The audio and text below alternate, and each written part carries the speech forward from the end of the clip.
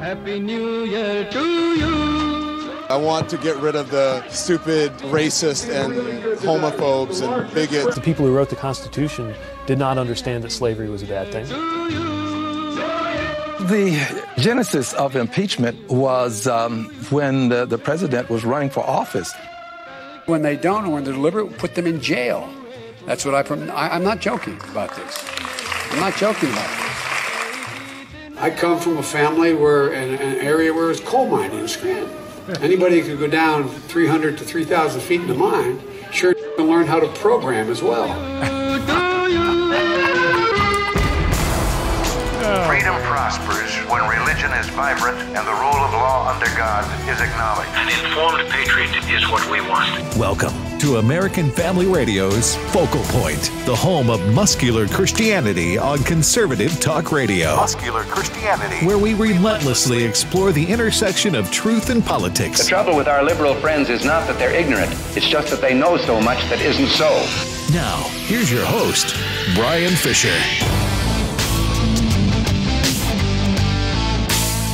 Howdy, and welcome to the first broadcast of 2020 of Focal Point, the American Family Radio Network. I am Brian Fisher, your congenial, convivial, amiable, and effervescent host. As always. And as you hear, Jeff and Rob both here, three amigos are writing again, back at full strength. Happy New Year to everybody.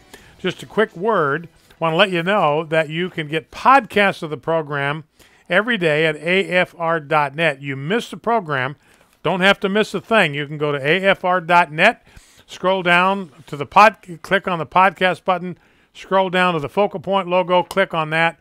You can access every day's program. We upload it about 15 minutes after the program is over. You can subscribe to the podcast if you'd like. Make sure you never miss a program. We even publish it with a little bit of a table of contents so you can find your way around the program.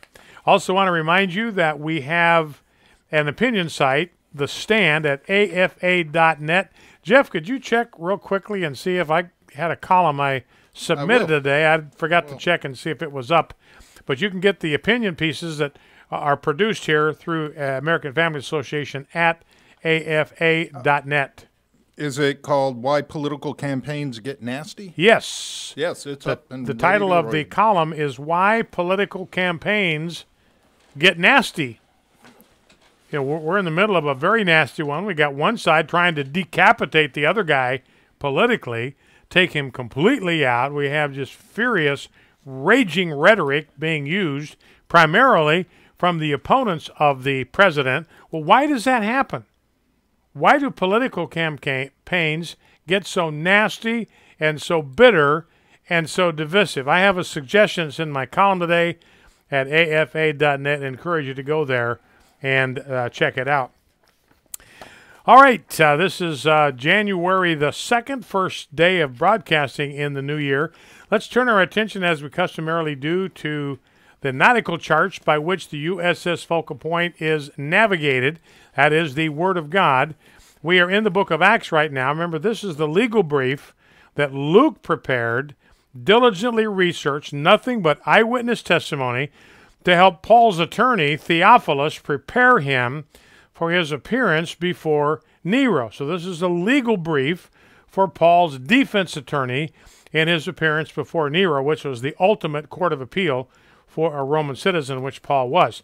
Now we're getting to the third. We're starting into the third section of Luke's book, the book of Acts.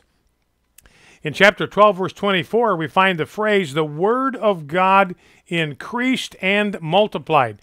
Now, this is a marker that Luke uses all the way through the book of Acts. The word of God increased and multiplied. That's his marker to indicate that this chapter is closing, and now I'm getting ready to open a brand new chapter, brand new segment in my record of the expansion of the gospel. It's a transition marker from one segment to the next. Remember, in Acts 1:8, Luke records that Jesus had told them that you are to be my witnesses, first of all in Jerusalem, then Judea and Samaria, and third to the ends of the earth.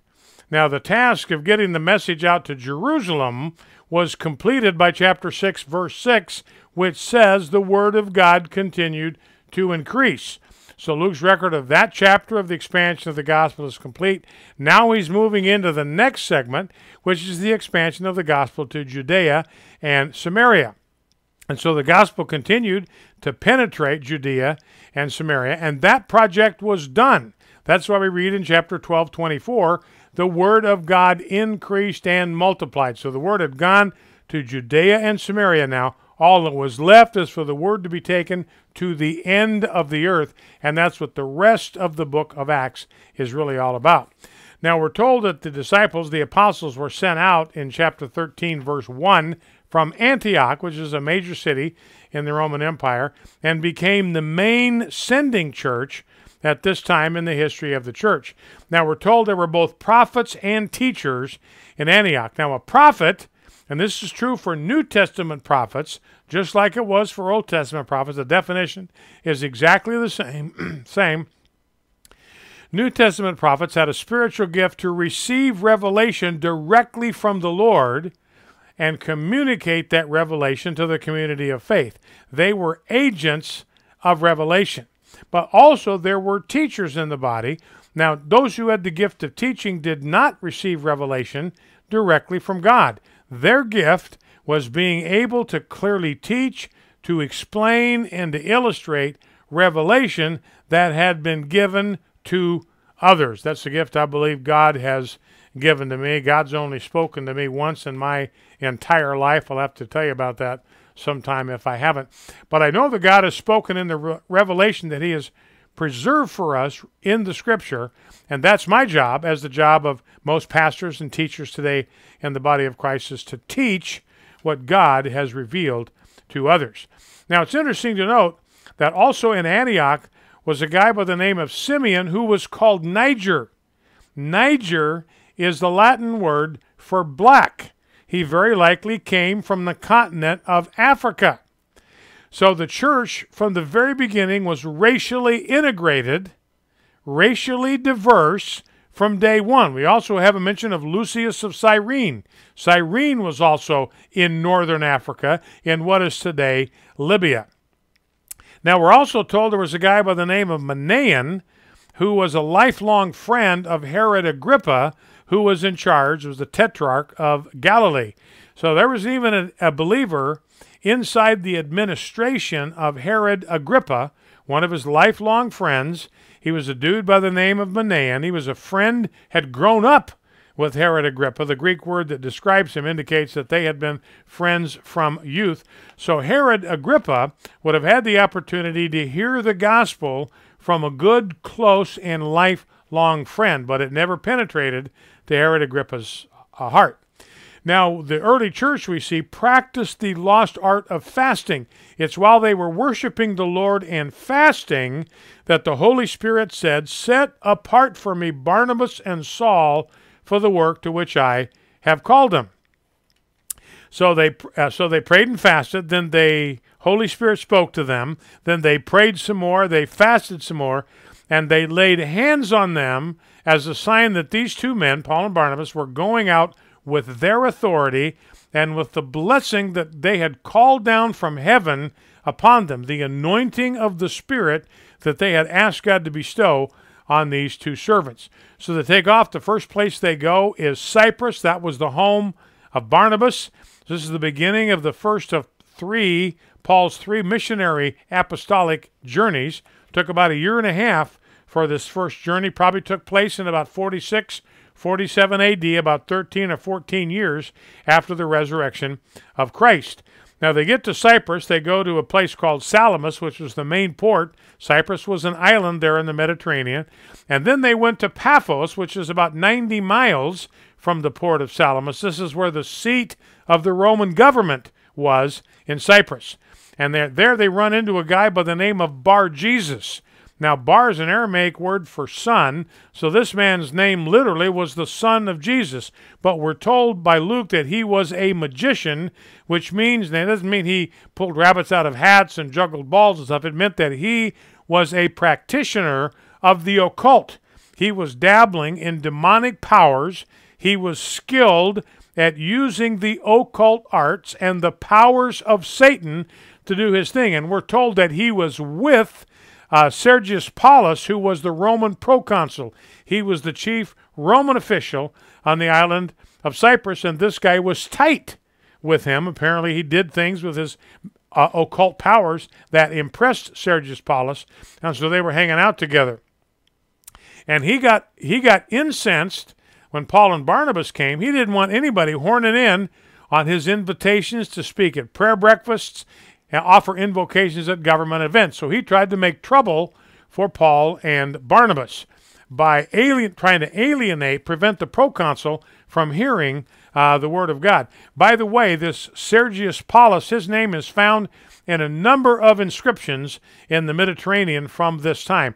Every time, ladies and gentlemen, we can lay the Scripture alongside what we know to be true historically, what we know to be true archaeologically. It lines up every time. Do not doubt this book.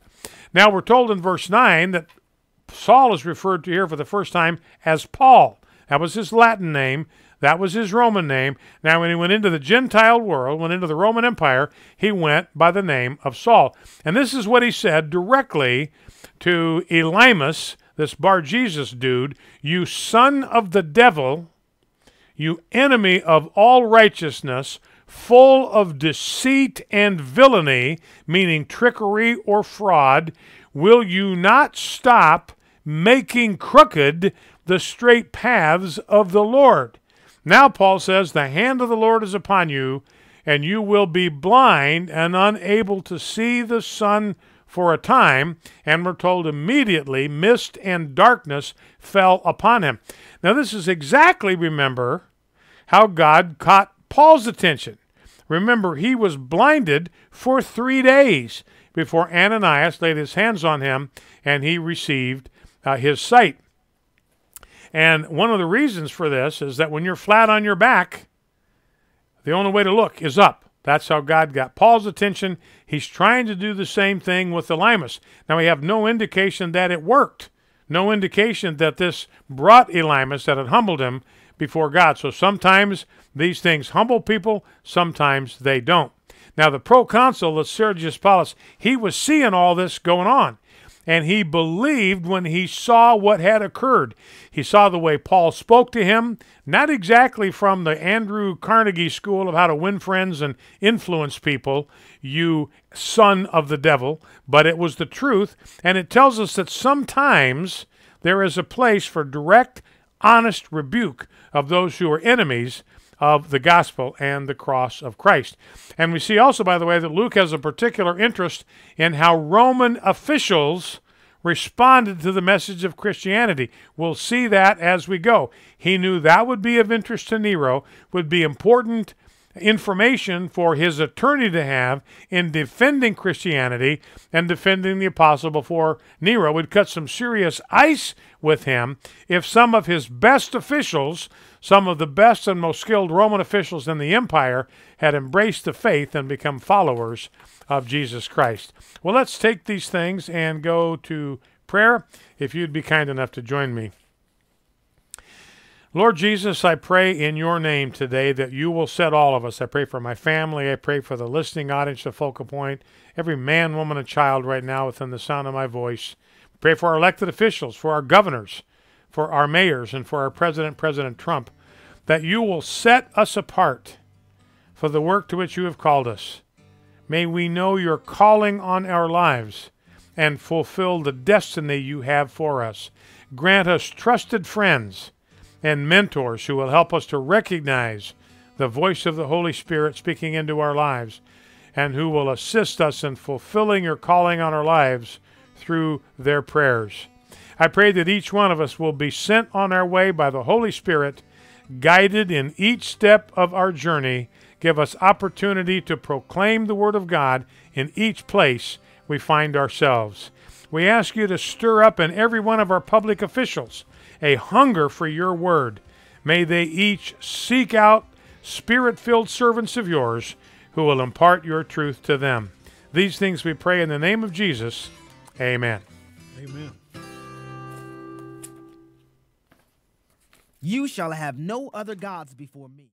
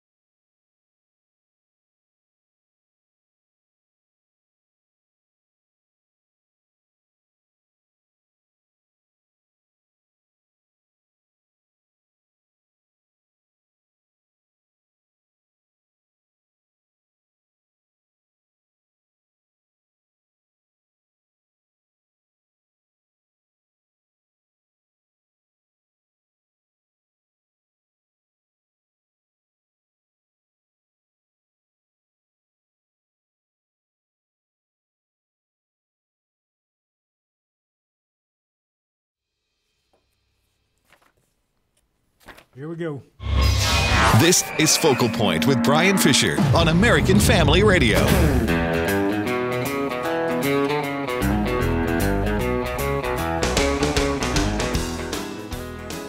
Howdy, welcome back to Focal Point on American Family Radio. Brian Fisher is my name.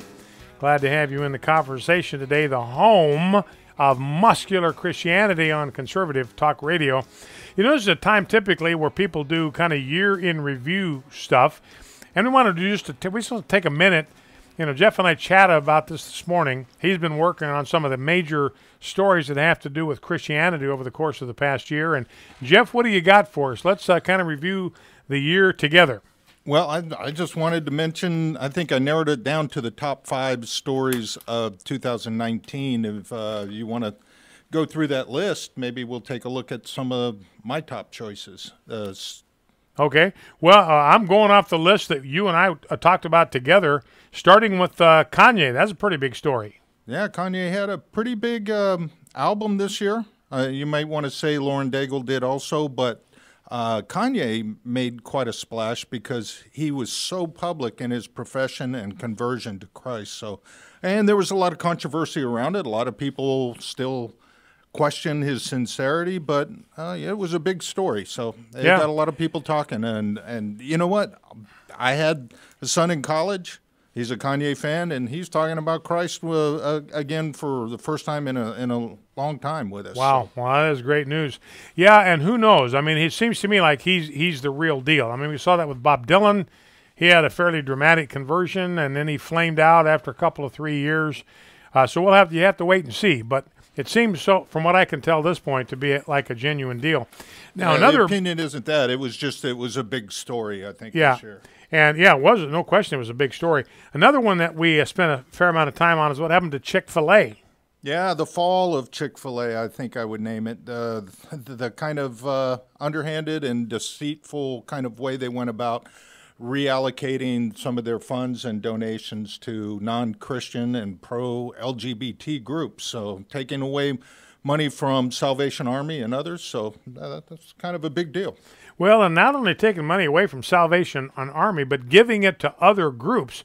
Like the money they used to give to the Salvation Army, they're giving now to something called Covenant House, which is geared toward teenagers, but they're very heavily into the transgender movement, which means that any teenager struggling with homosexuality that goes to them is not going to be helped to get out of that lifestyle. They're going to be taught that it's, hey, perfectly okay. Hey, yield to those inclinations, yield to those impulses, nothing wrong with that. And they're also loading up girls, pregnant teenagers, in vans, Covenant House is, and taking them to Planned Parenthood for abortions. That's where the Chick-fil-A money is going, to pay for vans to take pregnant teenagers to Planned Parenthood clinics. That's where Chick-fil-A's money is going. That's where your money you spend on chicken sandwiches at Chick-fil-A is going. Yeah, and I want to emphasize these aren't in order of the most important or this or that. I just picked the top 5. The next one would be the Jack Phillips ruling in the Supreme Court and many other cases that have come before the Supreme Court that seem to really have changed direction in religious liberties in the United States. So that's a good story. Yeah, that is. You know, in the reality, when it comes to the homosexual agenda, Jack Phillips is the Masterpiece Cake Shop owner. He got taken into court because he politely declined. He wasn't angry about it. He wasn't mean. He just politely declined to bake a cake to solemnize or to celebrate a homosexual wedding. Says, I'm a Christian. I follow the Bible. I follow the straight paths of the Lord, to borrow a phrase from Paul today in Acts 13. And that's not something that my conscience will permit me to do. So he got dragged into court, went all the way to the Supreme Court. The Supreme Court said, we're going to vacate this ruling that he's got to cough up all this money or whatever, because this was clearly, the decision by the Colorado Civil Rights Commission was clearly motivated by animus. Didn't solve the problem, but he won in that case. And then we've seen, good, you had something to add on that, Jeff? I was just going to tell you what number 4 was. Okay, go ahead, hit it. Stories is the rise of persecution against Christians across the world. But I think we've gotten a lot of stories out of China that is truly disturbing. But let's put it this way. There has always been a lot of Christian persecution throughout the world, but the media and people have not been reporting on it. There are new things happening that are bringing more and more attention to this. We can't ignore this any longer. You know, I read a story this morning, speaking of that China now has taken, the government of China, Communist China, has taken direct control of every church in China.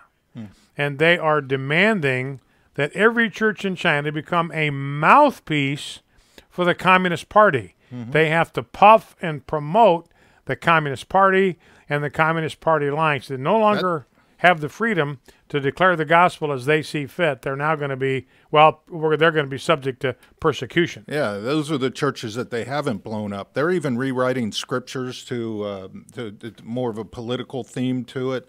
Also jailing a lot of the pastors and members of the Early Rain Church and many others of the underground churches there in China. Yeah. And not to mention the Muslims as well. They have the encampments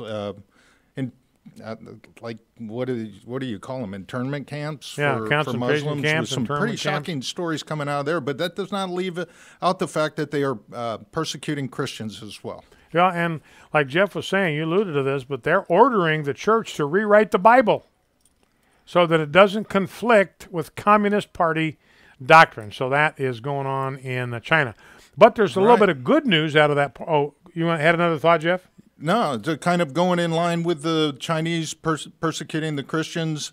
They're also trying to clamp down on Hong Kong, and that's another great story that comes out of there. Not only the population of Hong Kong standing up against mainland China, but the way they've been doing it, it'd be hard for anybody to forget the time that they were protesting and they in unison were saying hallelujah to the Lord. And it was an amazing moment in Hong Kong history. Yeah, it kind of reminds you of the same spirit that animated the colonists in 1776 when they were seeking to break free of the yoke of the crown. No king but King Jesus. That was one of their mottos. Yeah, and from what I'm reading, there's only about 10% of the Hong Kong population is Christian, but as they started singing that song, every protester in Hong Kong recognized that song and joined in, and I thought it was a really special moment. Well, you know, it's like Jesus said, you know, the kingdom of God is like a mustard seed, smallest seed, metaphorically, of all the garden herbs, but you plant it in the right soil, it becomes a shrub that's big enough, it becomes like a tree where birds can actually build nests in its branches. So we pray that that's what's happening in Hong Kong. By the way, let's shifting to Iraq just for a moment. You've probably been following the story about the storming of the American embassy there. Let's not forget that the American embassy is sovereign United States soil. So when they attack one of our embassies, that is a direct attack on the United States of America. It represents an invasion of American soil. And Donald Trump has made it clear, not going to let this go unchallenged, not going to let it go without a response. Troops are being mobilized, they're being deployed to respond to this thing. You know, it's interesting. You know, when they attacked our U.S. consulate, that's American soil over in Libya, Benghazi, what did President Obama do? He went to bed, then he got up and went to Las Vegas to party down with Jay-Z and Beyonce. What happens when an American embassy is invaded under Donald Trump's leadership? The Marines are sent in to take care of the problem. All right, yesterday, by the way, the anniversary of the Emancipation Proclamation issued by President Abraham Lincoln. And remember when they got around to officially making slavery illegal in the 13th Amendment, the 14th Amendment, and the 15th Amendment, this was all done by a Republican president. It was a Republican president that was in charge when the slaves were emancipated.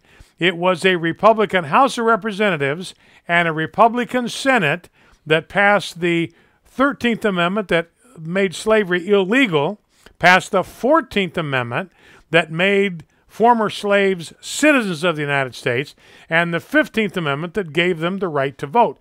Every one of those vigorously, fiercely opposed by the Democrat Party. Now, let's grab clip number 2, Pete Buttigieg. This is a perfect example of the absolute the ignorance. I mean, the utter, total, abysmal ignorance of the Democratic candidates for president. You know, and Pete Buttigieg is young. He's kind of winsome. He's very polished in the way he speaks, so people believe him. By the way, millennials don't want to have anything to do with Pete Buttigieg. I mean, his support among the youngest voters right now is down in single digits. You know, you'd think he'd be their guy, but the guy that millennials like is Bernie Sanders, the old grandpa that sits in his rocking chair on the porch and yells at you to get off his lawn. That's the guy that millennials are supporting. It's hard to believe. You know, and Sanders raised more money last quarter than any Democrat candidate, like $34 million. Donald Trump raised like $44 million, beat them all. And Donald Trump is sitting on $100 million. Right now, he's got campaign coffers stuffed with $100 million in assets to take in to the campaign. But anyway, let's listen to Pete Buttigieg, clip number 2. Similarly, the amendment process. They were wise enough to realize that they didn't have all the answers and that some things would change. A good example of this is something like slavery or civil rights. It's an embarrassing thing to admit, but the people who wrote the Constitution did not understand that slavery was a bad thing and did not respect civil rights. And yet they created a framework so that as the generations came to understand that that was important, they could write that into the Constitution too and ensure true equal protection for all of us. That's just lies and ignorance and deception and foolishness from the beginning of that soundbite to the end. To say that the founders did not understand that slavery was a bad thing. They did. A lot of the founding fathers inveighed against slavery. They called it a dark institution, an evil institution. But in the process of hammering out a constitution, they realized that in the southern states, what became the democratic states, the Democrat states of America, there was such a fierce attachment to the institution of slavery that there would be no way for them to produce a document that everybody could agree on if they outlawed slavery. That's what stopped it. I mean, Democrats stopped slavery from being outlawed at the beginning. In the North, they were ready to do that, but they couldn't do it because of the Democrats in the South. So they came to a compromise that allowed them to form the Constitution. And they basically, you know what the Confederate States, what became the Confederate States, what they wanted is they wanted every slave to be worth a one vote in determining representation. Remember, in the House of Representatives, representation was determined by your population. So they wanted every slave to count. And the anti-slavery North said, no, we can't have that because they're slaves. If we grant that status to the institution of slavery, we're giving it a legal status that we just cannot afford to give it at this time. So they said, we'll grant 3/5 representation to every slave. Not full representation in the House of Representatives, but 3/5. That was an anti-slavery provision. It's presented as a pro-slavery position or plank, but it was not. It was an anti-slavery provision. It was the best that they could do to limit the institution of slavery at the time. So they were against it. If they weren't against it, you never would have had that provision in the Constitution at all. Why? Because if they weren't against the institution of slavery, they wouldn't have fought the representation issue. They fought it because they did not want slavery to be officially normalized, officially legalized in the United States of America. It took a civil war to bring that institution to an end. Now, by the way, let's grab clip number 1. This is Don Lemon celebrating Christmas Eve, and this guy was like loaded to the gills when he did this. But I want you to listen very carefully to Don Lemon's language here. We were talking about persecution around the world. I mean, if people like Don Lemon, remember, he's on CNN, which fancies itself the arbiter of what's news, and this is what Don Lemon had to say about you and me. Listen very carefully to his language. Clip 1. I just want us to come back together again as a country. I want us to stop being so sensitive. I want to get rid of the stupid racist and homophobes and bigots, and I'm sick of that. I'm sick of promoting that and hearing about it. I know, it's unfortunate. Disgusting. All right, so that's Don Lemon. I am sick of the racists and the homophobes and the bigots, and I want to get rid of them. He doesn't say I want to debate them. I want to discuss this issue. He says I want to get rid of the stupid racist and homophobes and bigots. I'm sick of that. I'm sick of promoting that. I'm sick of hearing about it. It is disgusting. Well, Don Lemon, I'm afraid that you are going to have to put up with it. You're going to have to hear about it because we are not going anywhere. A couple of other items before we get to the break here. You know, the leader of this attack on our embassy in Iraq was welcomed by Barack Obama to the White House back in 2011 when the prime minister when the prime minister of Iraq paid Barack Obama a visit, he had the guy that headed this riot up right alongside him. Here's Twyla Brace, president of CCHF, with today's Health Freedom Minute. I was one of 18 healthcare leaders selected.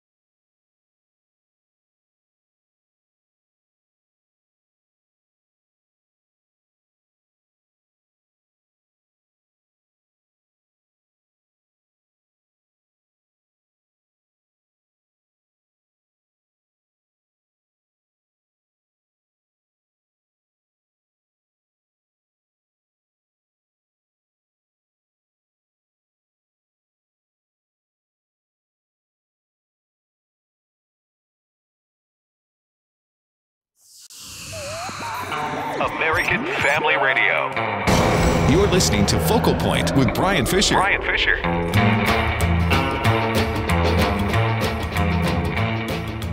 Howdy, and welcome back to Focal Point on American Family Radio. Focal Point, the home of the fastest 60 minutes in American media. So many stories, so little time. Buckle up, because we are heading to the home stretch, heading for the checkered flag. Got a lot of content we want to give you before the end of the program today.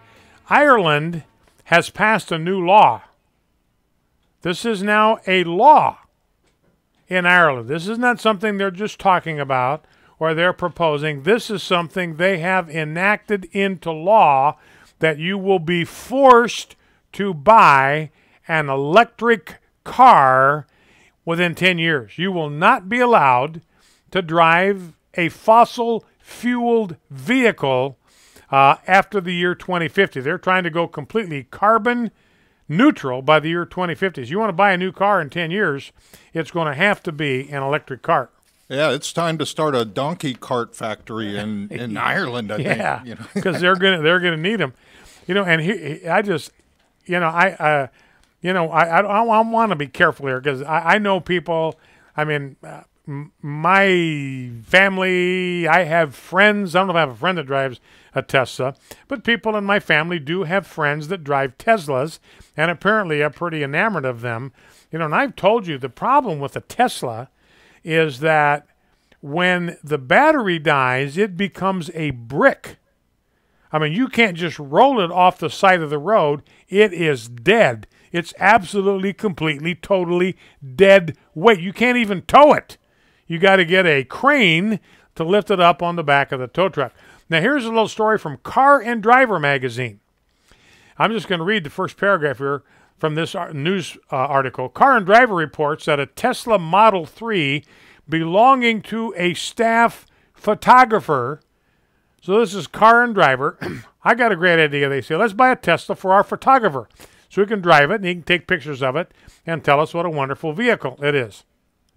It broke down in the driveway of his parents' home while he was visiting for Christmas holidays. He got a notification from his Tesla car on his iPhone, and this was the message I'm quoting. This is on his iPhone, message from his car that the Tesla has suffered a failure and will no longer drive. And they said this, the Car and Driver said this is the first time that they've ever seen a long-term car suffer a catastrophic failure while parked.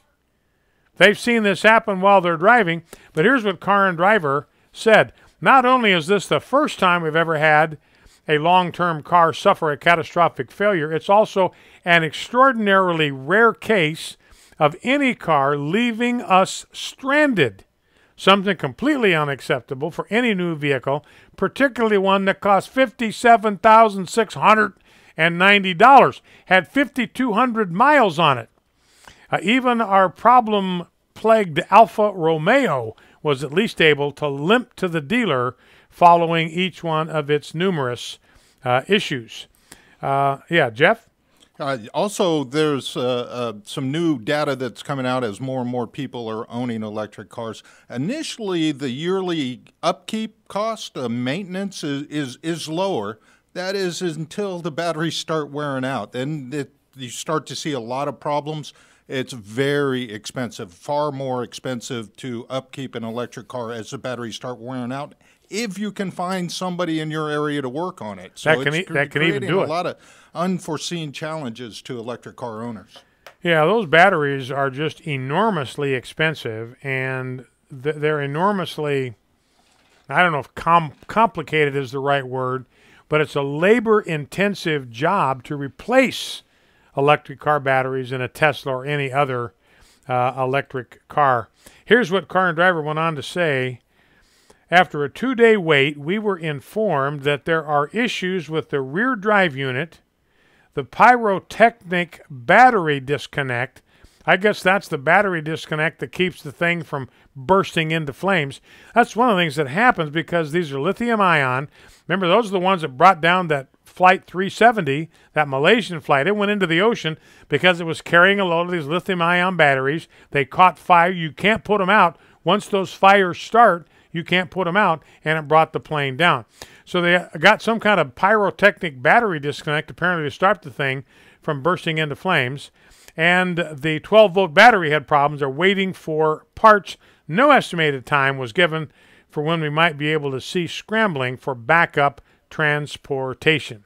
All right, so that's catastrophic failure for a Tesla. Right at the same time that Ireland has said that's the only kind of car you're going to be able to buy in 10 years. Good luck with all of that. What's that? Coal-fired cars. Yeah, and Jeff's right. I call them coal-fired cars. That's what we call them here. Because where do you get the electricity for those things? Yeah. You have to burn coal so you can charge your Tesla up with electricity. Rob? Yeah. One of the questions I have is Ireland going to subsidize their residents to buy these cars because they're higher priced than anything on the market, and you can't buy used ones because they're not on the market. Yeah. Well, so in this Tesla, what did Car and Driver say? $58,000, $57,000 and something to buy this car. Yeah, which is nice if you can afford it. But how many people can do that? Not me. Not me. No. So, all right. Well, let's do. I had a couple of sound bites that I've been keeping for several days, kind of year in review. I've got a whole bunch. We'll try to have to save for tomorrow, but. Let's go to clip number 11. We've played this quote before back in the day. This is Melissa Harris Perry. This is a flashback to 2014, I think, back when she was still a weekend host at MSNBC. You know, a biblical view is that children are the responsibility of parents. Parents are the ones that have uncontested authority to bring their children up, to discipline them, to raise them, to make medical decisions for them, to make educational decisions for them, and so forth. But Melissa Harris Perry, speaking for Regressives all across the fruited plain, has a different idea. Clip 11. We have never invested as much in public education as we should have because we've always had kind of a private notion of children. Your kid is yours and totally your responsibility. We haven't had a very collective notion of these are our children. So part of it is we have to break through our kind of private idea that kids belong to their parents or kids belong to their families and recognize that kids belong to whole communities. Once it's everybody's responsibility and not just the households, then we start making better investments. You know, there was some video game, like it was a Japan-produced video game, and you had military bases. And at one point in the game, the game says to you, all your bases belong to us. That's what Melissa Harris Perry is saying. All your kids belong to us. You only think they're your kids. They are the kids that belong to the collective. That's socialism right there. It all sounds kind of nice. Everybody's got to accept responsibility for the kids. They're all our kids. It all sounds good until you start boiling it down. Now, clip number 12. This is Eleanor Clift. She's on the McLaughlin group. This is another flashback to 2014. And remember, when you had the attack on the consulate, Andrew Stevens, who was our ambassador there, he died in that fire that consumed the compound. And so people are out there accusing those that attacked the compound of murder and even blaming this on the Obama administration for permitting this. Remember, Hillary Clinton was the Secretary of State at the time. She ignored 108 requests from Andrew Stevens, from Ambassador Stevens, to bulk up the security at the embassy and at the consulate. He knew they were woefully unprepared for an attack. He knew there were violent and hostile forces that were circulating around Benghazi and in Libya. He pleaded with Hillary Clinton, Secretary of State, for increased security. Got turned down 108 times. But here's Eleanor Clift saying, no, this wasn't murder at all. Let's listen. Every media organization has investigated this to death. This animates the right wing of the Republican Party. And I would like to point out that Ambassador Stevens was not murdered. He died of smoke inhalation in the safe room in that CIA installation. So he wasn't murdered. He died of smoke inhalation. It's kind of like me saying, that guy wasn't blown up. That guy wasn't murdered. He was blown up by a heat-seeking missile. He wasn't murdered. So, I mean, it's just nuts the extent to which they will go to try to insulate Barack Obama from criticism. All right, now here is Shepard Smith of Fox News back before he got cashiered.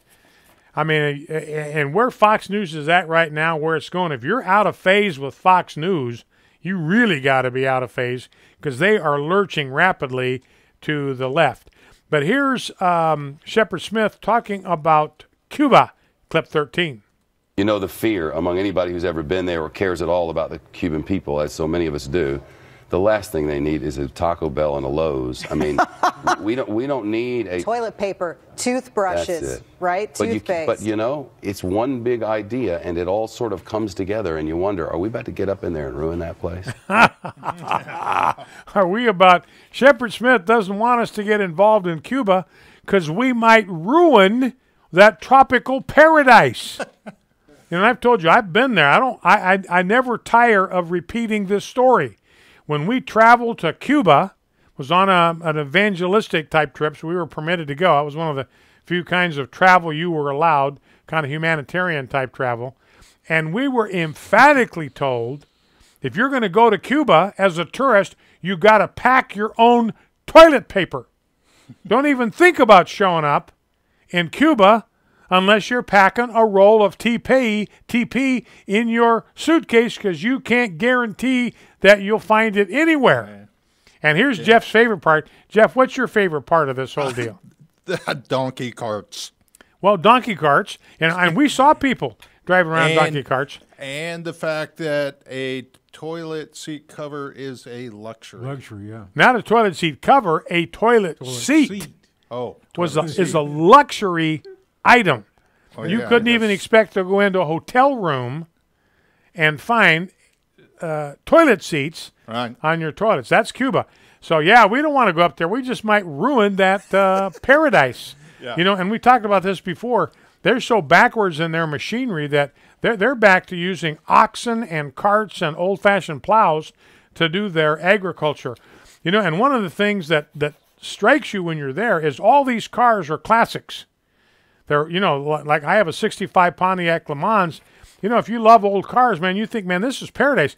You got all these 57 Chevys and these 58 whatevers and these 63 whatevers. Well, the reason is you can't get a new car in Cuba. You can't buy a car that was manufactured after 1957 because they won't let them in the country. So the only way they can find a car is fix up some old clunker and drive it around. Now, they're spiffy-looking cars, but there's a reason for it, because they can't get something that's any newer and any more reliable. And most of those cars are American cars that were from back in the 50s and 60s when they were an open nation. Yeah, back when we could still get our goods in there and ship our cars there. Yeah, a lot of those 57 Chevrolets with the fins and stuff all over the place down there.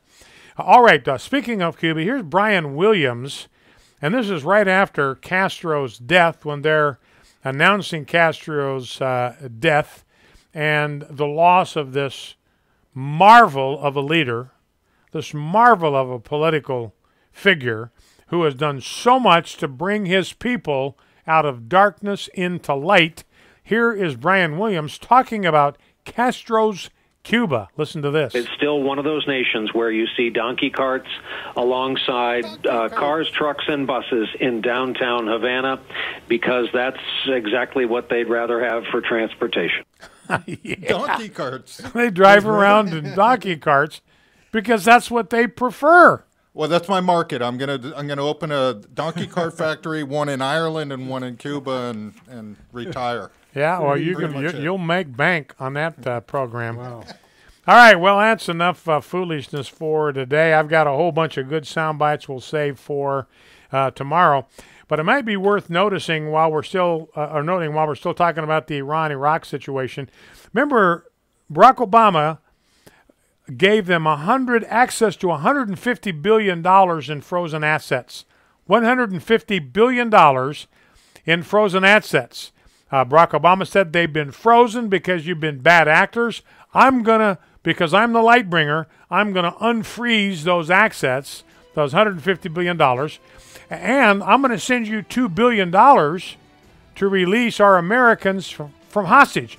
You're holding them hostage. You kidnapped them. I'm going to send you $2 billion in pallets, in planes. We're going to fly you cash, cold, hard, $2 billion worth of cash. And, of course, Iran immediately turned all that money into terrorism. They put it all to work to expand their terrorism organizations and operations. And it's interesting that Donald Trump, with the sanctions that he's imposed on Iraq, completely reversed this $200 billion windfall that Barack gave them. That's all gone. They're back to square one. Well, that's it for today. God bless you. We'll see you right back here tomorrow. The views and opinions expressed in this broadcast may not necessarily reflect those of the American Family Association or American Family Radio. Faith, family, freedom. American Family Radio. It's a little thing. It's just another item on the list of things I need to get for my family. Except that it's American.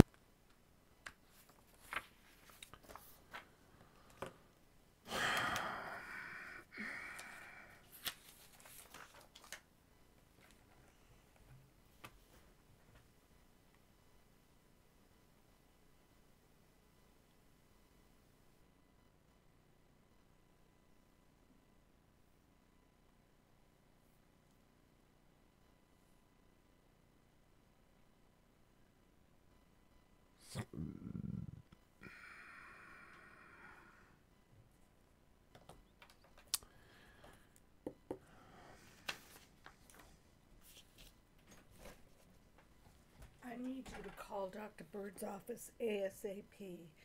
I cannot refill this prednisone prescription without a request from his office, and because this is from Dr. Hill in Tupelo. Okay.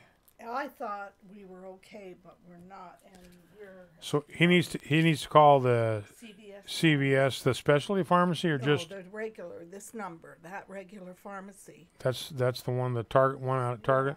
Okay.